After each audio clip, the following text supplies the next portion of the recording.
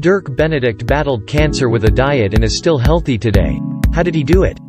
Dirk Benedict was diagnosed with cancer in the prostate, but he refused to accept the usual treatment and rather moved away to a secluded cottage. Actress Gloria Swanson and her husband William Dufta introduced Dirk to Boston-based macrobiotics expert, Michio Kushi. In Dirk's own words, "Then I went to see Michio Kushi in Boston. I had met him 3 years before through Miss Swanson.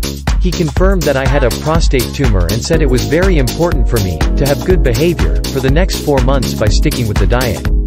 He added, "I was not scared because I had been studying macrobiotics, and I believed completely in the principles behind it. Actually, I was excited by the adventure of it. Growing up in Montana, I learned, if the tractor breaks down, fix it. So I always have had that in my nature. It was dangerous, but I wanted to figure it out on my own. I was not eating anything my body was used to. Because of the cancer fear, I was not cheating. Before that, I would have a little cheese, a little fish, bread, salad, but now all that was gone.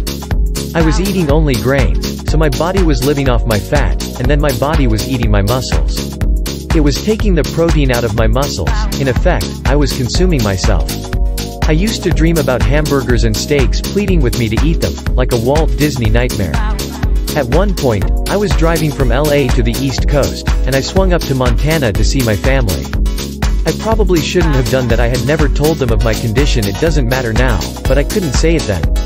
When my mother, who works in a hospital, saw how thin I was, she pleaded with me to see a doctor. I left her and my sister sobbing in the backyard and went down the road to New York.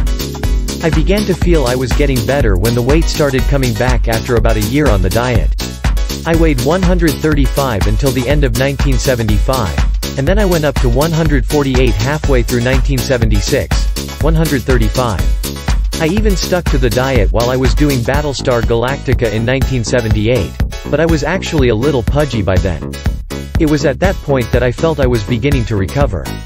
About 2 months ago, I got my passing grade from Dr. Block after extensive blood tests. I don't have the tumor anymore.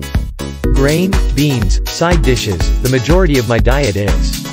Speaking of him curing himself of the prostate cancer, he said, "Do I think cancer is curable? I'm alive, ain't I? The cost of my cure was less than what most people spend on diet soft drinks in 1 year. It is economically available to all America. Was my cancer back? Could I now finally call myself cured? No. Is there such a thing as being cured? No, no, no. Could my prostatic cancer tumor return? Yes.